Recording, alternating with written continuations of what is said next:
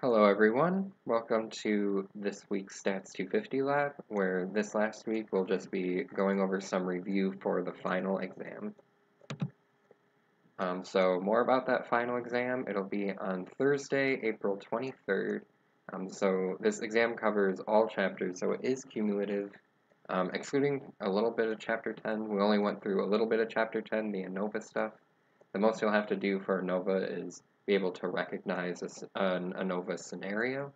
But other than that, you can exclude Chapter 10 from your studies. So another thing about the final exam, even though it is cumulative, it kind of focuses on newer material more. So as we went over like regression and chi-squared, you'll probably see more of those types of questions than the other ones. But since it's still cumulative, you might still see past stuff as well. So just note that when you're studying. So again, this exam will be administered through course.work, just like exam 2 was, and you'll have 3 hours to complete the exam. And that'll be from whatever time you start. I'll talk more about that in a second. So there will be a practice exam available on coursework as well, just like there was for exam 2. The practice exam will have the same format and style as the real exam, so I highly recommend you at least take a look at that before the final exam starts. And there will also be additional practice problems posted on Canvas. We'll go over a couple of those questions within this video, but there'll be even more for your studies as well. And for further details, make sure that you check out Canvas regularly, as well as go through that Friday Focus video. So when we were talking about the staggered start times for the final exam, so different lab sections are going to start at different times, and this is going to try to help with the website, the coursework, to help keep it running, to make sure that not everyone goes in on the same time and the website crashes or anything.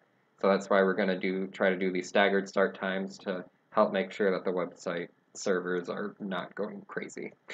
So we can take a look at your lab section on this slide. So whatever lab section that you're in will tell you whatever time your exam starts. So for example, if you're in lab sections anywhere between lab sections 7 and 14, your final exam start time will be at 6:30 Eastern Daylight Time. And so if you don't know exactly what your lab section is, you could always look on Wolverine Access. You can look at your sections or your courses in there, or you could also go to the stats Canvas page and go to your former GSI's resources page, and they should have the sections listed there. So we will have our final exam start times that start as early as 6:30, and they'll end as late as 7:30 p.m., depending on what section you're in. And you'll have 3 hours beginning at your designated start time. So if you start at 6:30, you'll have until 9:30, and if you are in lab sections anywhere between 61 and 74, and you start at 7:30 p.m., and you will have 3 hours, so you'll end at 10:30 p.m.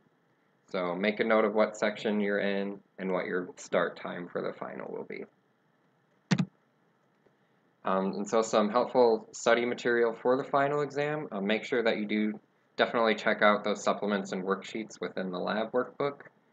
So supplement 1 and worksheet 1 kind of go over all the interpretations that we've been over so far, as well as the worksheet 2 and supplement 2 both kind of go over the assumptions as well as a full-on regression type test. So all of these will be really helpful for this exam. Other things to look forward to would be naming that scenario. There'll probably be a few questions in that regard, so make sure, given a prompt, can you tell me what type of test we're doing? Name that scenario will be a helpful tool for that. Problem roulette goes over past exam questions, so that'll be helpful to go through as well. Also looking at both the recommended and required homework. And if you haven't completed worksheets 1 and 2, or you have and want to make sure your answers are correct, the solutions to those are posted on Canvas as well. So make sure you take a look at that. So for this lab that we are going through, we'll work through the lab review questions for the final. So just a certain set of questions that we'll kind of work through together. Note that there is no Canvas quiz for this week's lab. This isn't like a required lab. This is just simply for review for the final if you want, so you don't have to worry about getting points for this lab or anything. It's just for your study. The solutions to these questions will be posted on Canvas as well, so make sure if you want to look back at those easily, you can look at that. And also note that live stream labs will be held next week also. So if you're watching this video going through the questions and aren't exactly sure, make sure that you attend one of those. Or if you, not even for the questions that we're going over, just like any questions for the final exam, those lab instructors will be there live streaming to answer any questions that you have. So that'll be a helpful tool for you guys to utilize as well. Alright, so let's go ahead and take a look at these lab review questions. So for the first one, we have major and study type. So we would like to assess using a 1% significance level if there is an association between academic discipline for a declared major and student type in-state versus out-of-state for the population of all undergrad students at California University. A random sample of 300 undergrad students at this university who have declared a major was selected, and each were asked if they were in or out of state and their academic discipline. So the results are shown below with our expected counts in parentheses. So we have this table, and we have each of our disciplines as well as our student types given, and we have our counts for each of those associations easily provided. So with this information, we'll go ahead and take a look at the questions provided. So the first one, we want to state the appropriate null hypothesis in context. So whenever we want to write out the null hypothesis, first we need to know what type of tests that we're actually running. So this sounds like a chi-squared type of test, but we know that we have like these 3 different types of chi-squared tests. How do we know which one we're looking at? So this would probably be more talking about a independence type chi-squared test. For those independents, we're looking at 2 different variables, and we want to see if those 2 variables if they have any relationship, if there's any association between them.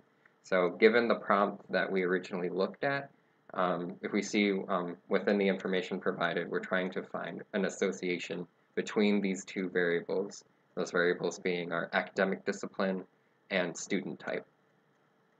So since now we know that we're doing an independence type chi-squared test, we can go ahead and write the appropriate null hypothesis in context.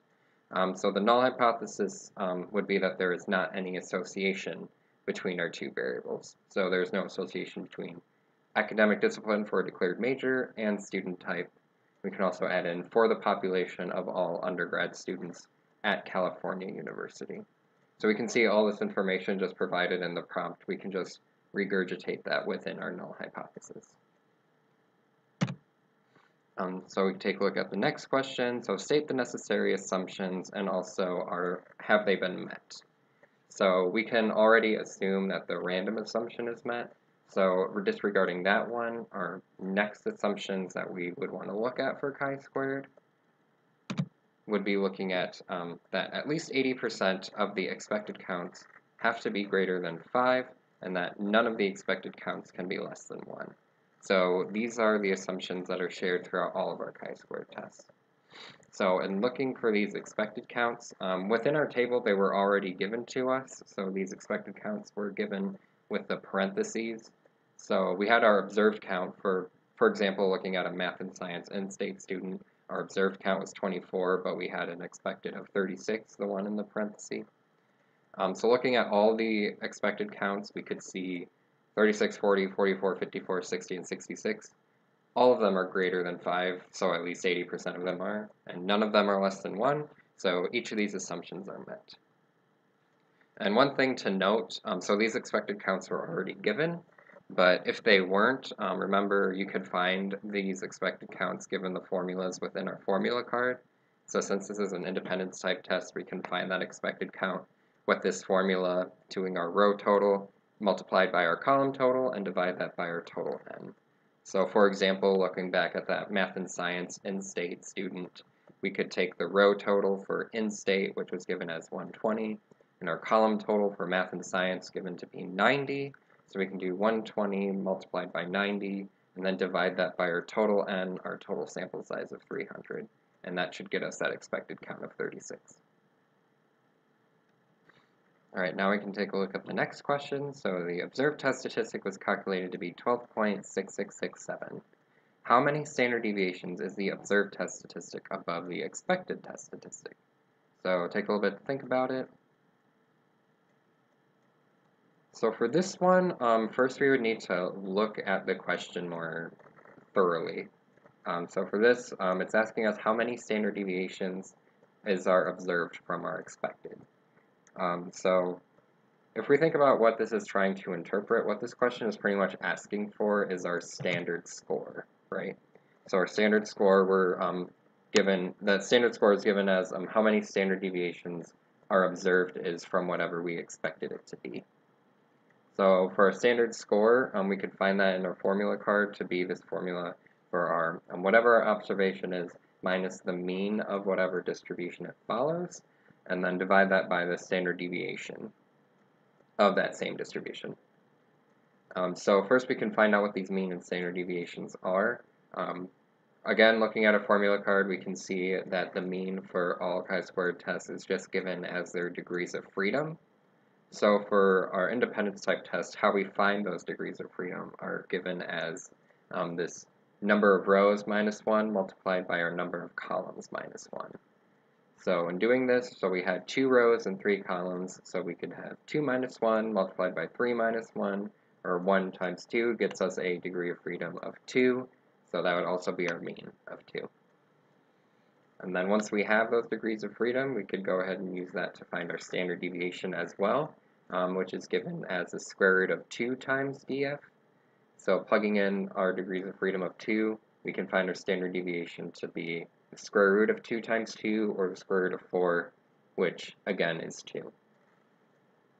So now we have our mean and standard deviation. We can apply those within our standard score formula, as well as our observed test statistic of 12.6. Plugging all those numbers in, we should get our standard score to be 5.3. So finding the standard score tells us that this is how many standard deviations our observed test statistic is from our expected. So we are 5.333 above, standard deviations above.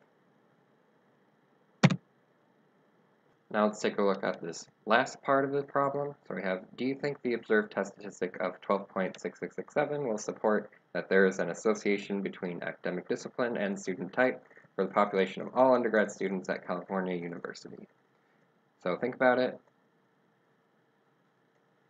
So looking more at this question, we want to see if this test statistic basically, so this part of it's saying will support that there is an association between our two variables. Basically, we want to see if working through our hypothesis test, if we can end up rejecting or failing to reject that null hypothesis of an association, right? So in doing that, from our test statistic, first we have to find a certain p-value, and from that p-value, we need to compare it to our significance level to be able to make that decision.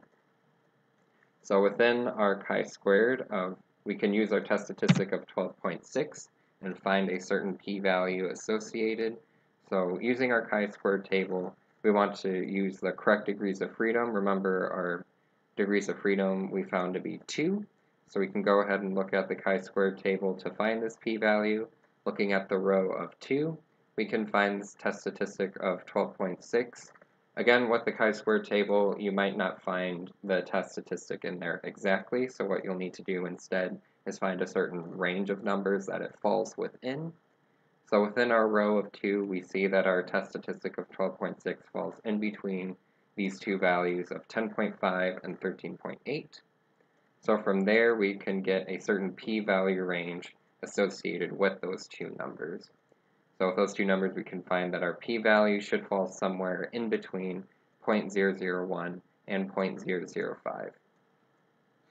So looking at this range, we know the p-value for our test statistic should be somewhere within that range of two numbers. So since we know that, and we can also compare this range to our significance level of 0.01, no matter where we are within that range, our p-value should be less than our significance level of 0.01, right? No matter if we are as little as 0.001 or as much as 0.005, no matter where we are in that range, we'll always be less than the significance level. So because of that, we can go ahead and reject our null hypothesis, And remember that null hypothesis was that there was not an association. So since we rejected that notion, we could say that we have that sufficient support to suggest that there is an association between our two variables of academic discipline for a declared major and student type for a population of all undergrad students at California University. So remember, we always want to make sure we're adding that context within our problem as well. And pretty much the easiest way to add in the context is to just look at the problem information that we had, and you can just pretty much regurgitate what you see within there.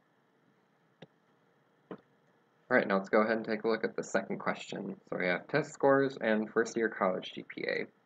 A college administrator would like to assess if standardized test scores are a good linear predictor for first-year college GPA for all undergrad students at Mills College. She took a random sample of 30 undergrad students at this college and recorded the GPA at the end of their first year of college and their ACT score. The college administrator first examined a scatterplot and noticed a linear relationship, so because of that, she performed a full regression analysis and has her R output given below. Alright, so knowing this information, we can look at our first question. So for this regression analysis, define the roles of the two variables, which are first-year college GPA and ACT score. So think about it. So for this problem, we could go ahead and take a look again at the information within the question. So we had a college administrator wants to assess if our standardized test scores are a good linear predictor for GPA. So knowing this, so remember the types of variables we work with within our regression. We have one variable that is the explanatory, the independent x, and then one variable that is our dependent response type variable. So in this case, we want to use our ACT score to explain the changes in GPA, how the GPA responds to it. So given that information, we could say that our GPA is our response variable and our ACT score is our explanatory variable. So let's take a look at the next question. So one of the students in the data set has an ACT score of 32 points and a first-year college GPA of 3.92. What is the value of the residual for this student? So kind of work through this problem on your own. And when you're done, you can go ahead and play the video and we can walk through it. So this one, finding the residual, remember this is kind of like a three-step process. The first step for this is we want to create a regression line, a regression equation for our regression line. And then using that equation, we can make a prediction of our response variable. And then once we have that predicted response, we can see what the difference is from that prediction to our actual observed. And that'll be the residual, that difference between our observed response and our predicted response. So first, creating that regression equation, we can go ahead and use that R output. We have these estimates for our coefficients provided within that output. So remember the intercept estimate of 1.5, that'll be our intercept, our b sub 0, and then our slope estimate is provided right below this 0.067. So we can plug that in for b sub 1 within our formula. So once we have that regression equation, we can go ahead and plug in our explanatory score to make a prediction for this response. So we can plug in, knowing that our ACT score is our explanatory variable, we can go ahead and plug in that ACT score to make a predicted GPA response. So plugging in our 32 points for ACT, plugging that in for X, within this formula we should get a response GPA, a predicted GPA of 3.645. So now that we have this predicted GPA, we'll move on to that last step of finding that difference between that prediction and our observation. And one thing in finding this residual, you always want to do it in this order that you see here, so this observed y minus predicted y.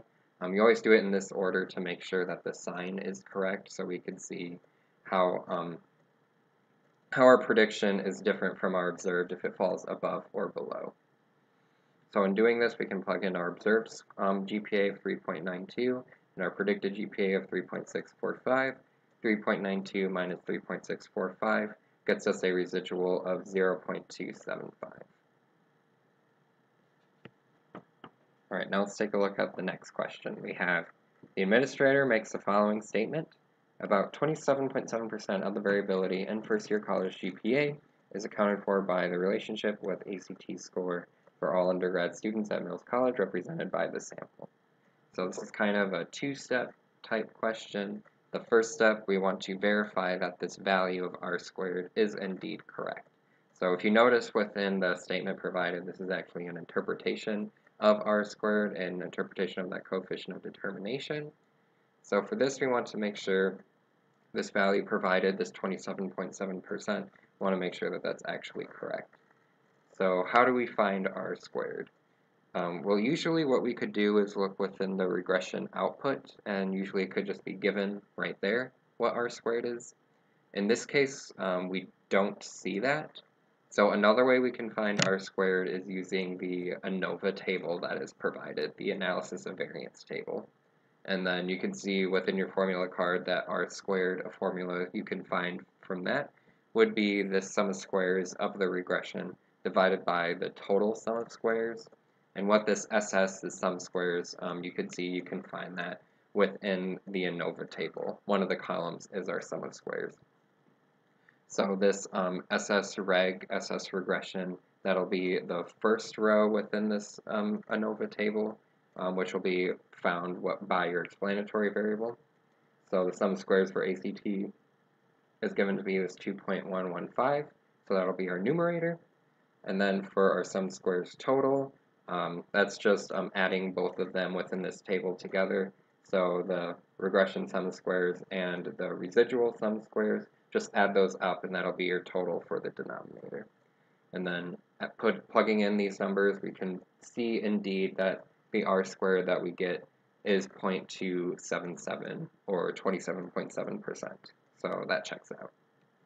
Now we can go ahead and take a look at the next step.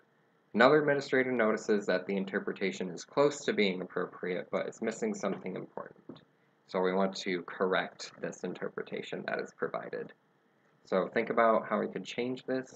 It is pretty slight, but it does make a big difference. So for this, we must be explicit with the variation in y.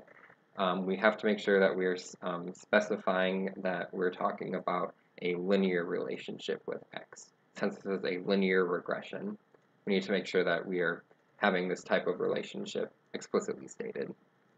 So we just need to add in that particular word. So we could say about 27.7% of our variability in first-year college GPA is accounted for by specifically the linear relationship with ACT score. So this is a good indication of how finicky these interpretations can be. Make sure that we are looking at these thoroughly and making sure that every part is good. So let's go ahead and take a look at the next question for this. So we want to provide the value of the correlation coefficient between ACT scores and first-year college GPA. So first thing in finding this coefficient, we want to remember what variable it's represented as. So we can remember that the correlation coefficient is given as just r, right? So knowing that r is our correlation coefficient, that should be like a light bulb in our brains that says, oh, r, well, I already know what r squared is, so I could go ahead and just take the square root of that, and that'll get me that correlation coefficient, which is correct. So in this case, for r squared, we can take the square root of that since we found that earlier. So this 0.2770, square root of that gets us 0.5263.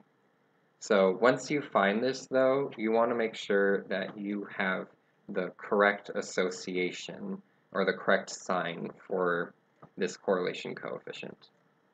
So you have to consider the direction of that relationship. You want to make sure that it is the same as the slope that we have provided. So if our slope is positive, that means we have a positive association.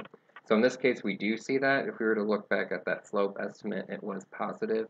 So our correlation coefficient is positive 0.5263.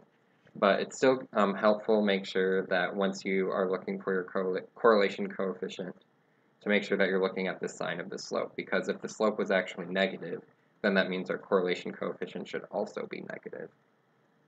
So just note what the sign of the slope is, and note that when you're finding this correlation coefficient that it should be the same as the sign of the slope.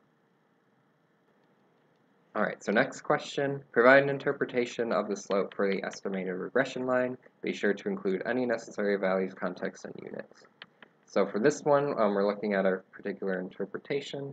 So it would be helpful to kind of look at our worksheet 1, supplement 1. I think both of these go over most, if not all, these interpretations. You could also look at the lab slides for regression, and I know these go over the interpretation of slope as well as within Chapter 11 of our lecture notes. So if you're ever wondering what these interpretations, those are good resources to look at.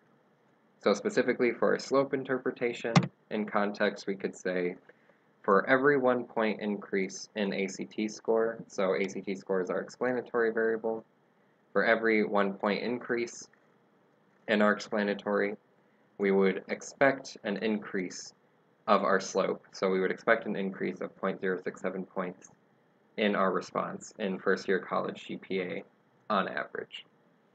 So this is a good interpretation of our slope, making sure we're putting it in context of our variables and our slope.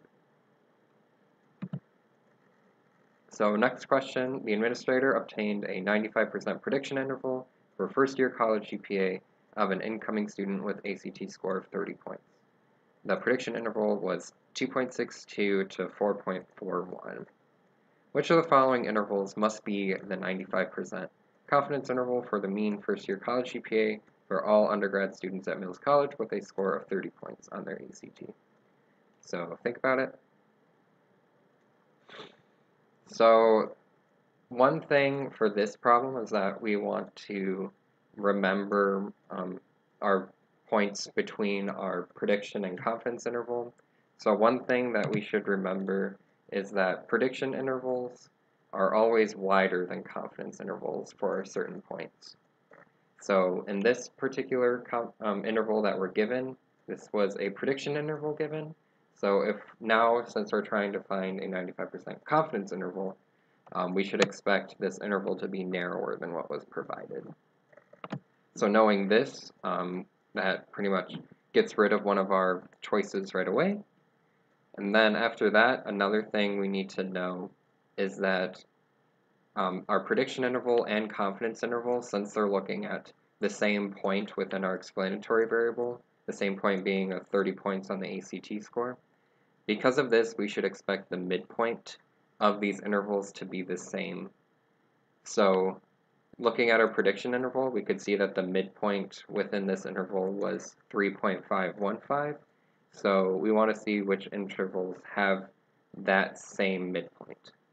So from there, knowing these 2 points, that it's a narrower interval with a midpoint of 3.515, we see we only have one option left, so that should be the correct interval within our choices provided. Now let's take a look at this last question for this regression type problem. So consider the residual plot created by the administrator of the fitted values versus the residuals. Which stated assumptions should be verified using this plot? So one thing for this, one first thing we could do is remember all of the assumptions that we go over with our regression type test. So remember there are 3 assumptions: that the population relationship is in fact linear, the true errors have constant variance, and the true errors are normally distributed. So these are all of our assumptions for a regression test. Now knowing this, we want to see which of these assumptions is checked by this specific plot.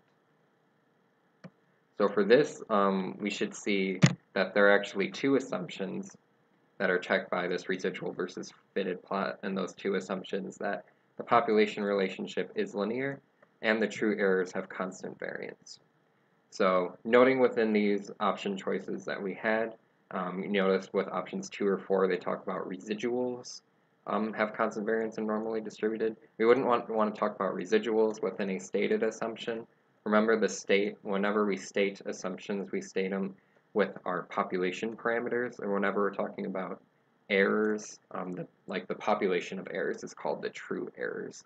So that's why options 2 and 4 aren't good for this, for stated assumptions. So we have these two assumptions: population relationship is linear and true errors have constant variance. So that last assumption of true errors are normally distributed, remember that we check that with a QQ plot. So there's one more plot we can check for the last remaining assumption as well.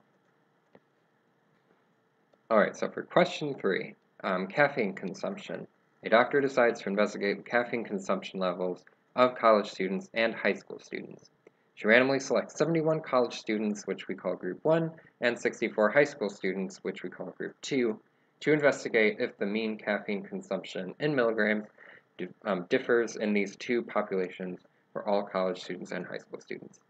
So with this, we have the following R output for these two groups. So with all this information, we can go ahead and answer the questions provided. So for the first one, we want to provide 2 reasons why the pooled approach should be used to produce a confidence interval to estimate the difference in the population mean caffeine consumption levels. So think about it. So I know this problem talks about just providing 2 reasons, but I'll go ahead and provide all 3 just for the sake of your guys' learning. So talking about each of these reasons, remember in finding if we could find using a pooled approach or an unpooled approach, there are 3 different ways that you could prove if you could do one or the other. So the first way is that we can look to see if our standard deviations between our 2 samples are similar. So within the output, we could see that we have our standard deviations provided between our high school and college samples. And we see that these 2 standard deviations of 52.9 and 53.7, we could see that these are considered similar. So whenever we talk about if these numbers are similar, that just means that one is not more than twice the other one. So in this case, we do see that these 2 standard deviations are similar, so that's one reason we could say that a pooled approach would be good. And another reason, we could look at the IQRs in the same fashion, see if the interquartile ranges are similar. So again, looking at these interquartile ranges provided for each 77.14 and 78.668, we could see again that these 2 IQRs are similar, so that would be another reason we could go ahead and use the pooled approach. And the third and final reasoning for using a pooled approach would be to look at Levene's test, which, remember, Levene's test is a hypothesis test specific for checking this equal variance assumption in using a pooled approach. So since this Levene's test is finding that, that means the null hypothesis is that these 2 variances are equal to each other. So in Levene's test output, we could see that the p-value provided for that was this 0.87. So that p-value is definitely larger than the significance level. Remember, Levene's test always uses a significance level of 0.1. So since the p-value for Levene's is larger than that significance, we can go ahead and fail to reject that null hypothesis. And since we failed to reject that null hypothesis, that means we can assume the population variances are equal. So these are all 3 reasons as to why we could use the pooled approach. So let's take a look at the next question. Provide an interpretation of the 95% confidence interval provided within our t-test output in context. So again, going over interpretations, probably looking at worksheet 1 and supplement 1 would be really helpful with that, since it goes over most, if not all, interpretations. So for our interpretation of our confidence interval, first we can look at that output and see that our 95% confidence interval provided was -6.5 to +29.8. So we can go ahead and use this within our interpretation and say something like, with 95% confidence, we estimate the population mean caffeine consumption of all college students to be anywhere from 6.534 milligrams lower to 29.822 milligrams higher than the population mean caffeine consumption of all high school students. So remembering that since this is a 2 means, independent 2 means type test, that our parameter is our first mean minus our second mean, mu1 minus mu2. And remember, mu1 is the mean of our first group, which is college students. So we're always doing the college mean minus the high school mean. So that's why the interpretation is written out in this fashion. And another way that we can write out this interpretation is something like, we estimate with 95% confidence that the difference in population means of caffeine consumption for all college students and all high school students lies between negative 6.534 milligrams and 29.822 milligrams. So this is kind of a simpler way to write the interpretation, but it still gets that point across.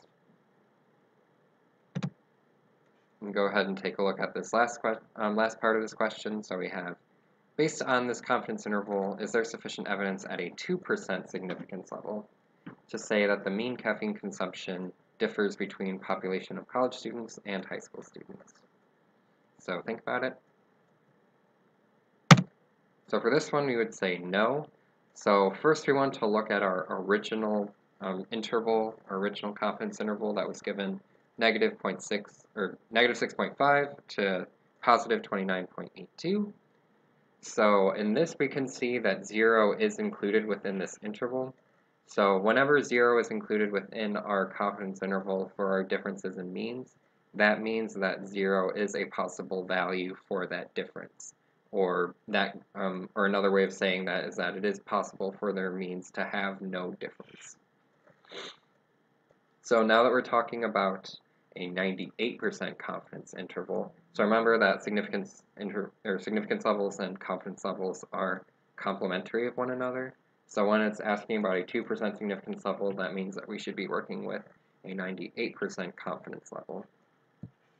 So if we're working with a 98% confidence interval, that means that, so since it's 98%, since the level is higher, that means the whole interval should be wider than our original 95% interval.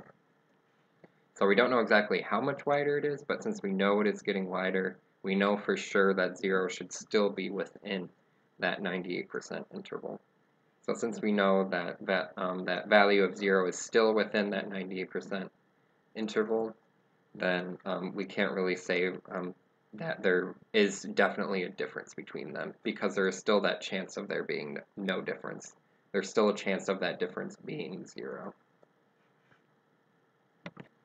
Alright, so now for the last question for this lab review.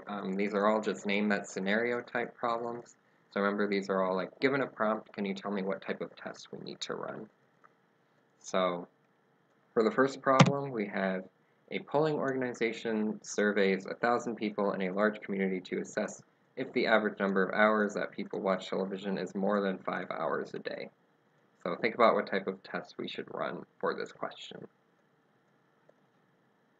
So for this, we would say that this is kind of a good example of a one sample t-test for population mean. So remember, looking at this prompt, we're given that we're looking at a quantitative type variable, so average number of hours watching television. And we have one particular sample. We have this polling organization just has one sample of 1,000 people. And we want to see if within this one sample, we want to see these average number of hours, and if we could say that it is significantly more than this 5 hours. So this is a good example of a one mean type test. So for the next prompt, we have, in another survey, the polling organization wants to determine if the percentage of men who identify themselves as socially conservative is higher than the percentage of women who identify also as socially conservative. So for this one, we would say this is a good example of a two-sample z-test for two population proportions. So we have here that we're looking at, first we're looking at we're looking at two different samples, or one sample of men and one sample of women. But in this case, we're not looking at a quantitative type variable. Now we're looking at certain rates, certain percentages. So I want to see if this percentage of men is higher than a percentage of women. So percentage proportions kind of go hand in hand. So we could say that we're looking at these two different samples and comparing their proportions from one another, specifically if the proportion of men is higher than women. So a good example of our two population proportions test. So for number 3, polling organization surveys 1,000 people in a large community to assess if the percentage of people in the community living in a mobile home is more than 10%. So again, one thing we want to look at the number of samples we have and what type of data we're looking at. So for here, we're looking again at one sample of 1,000 people, and then what type of data we're looking at. We want to see if our certain percentage of people within our sample could be seen as more than 10% living in a mobile home. So this is a good example of a one population proportion type test. So for number 4, polling organization surveys 1,200 adults, records their age and how many hours they typically spend watching TV, and they want to use this to assess if there is a significant relationship between age and hours of daily television viewing. So for this, we could go ahead and say that this is an example of simple linear regression. So remember with our linear regression, we are looking at multiple variables, specifically 2 variables. So these 2 variables have to be quantitative if we're looking at a linear regression. Remember, linear regression talks about quantitative type variables. So our 2 variables of age and hours of watching TV, we could see that those could both be considered quantitative. We want to see a relationship between these 2 variables. That pretty much follows along with our definition of a linear regression.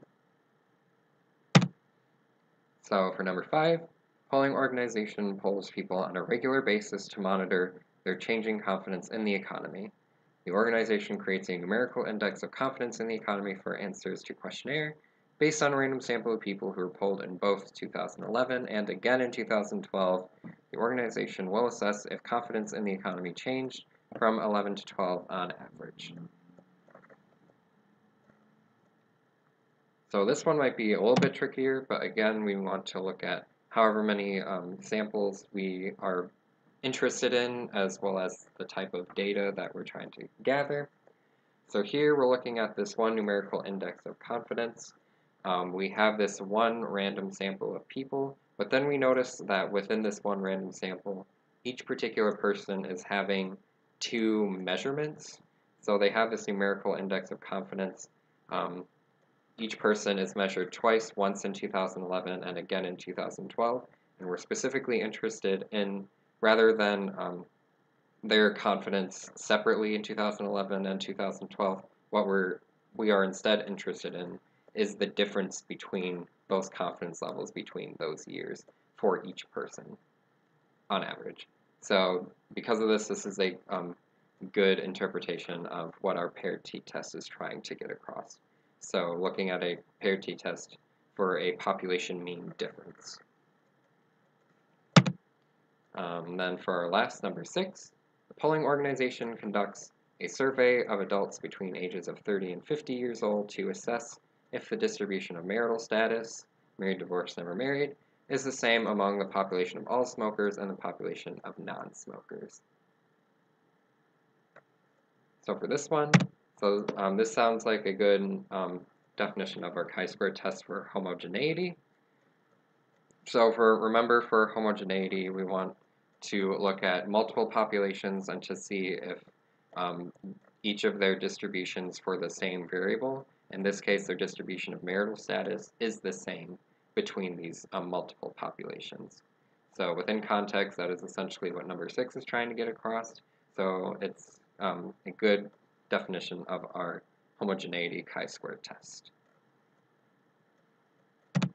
Alright, so that about does it with this lab review. Thank you guys for watching, and good luck on the final exam and with all your future endeavors. Thank you again for watching.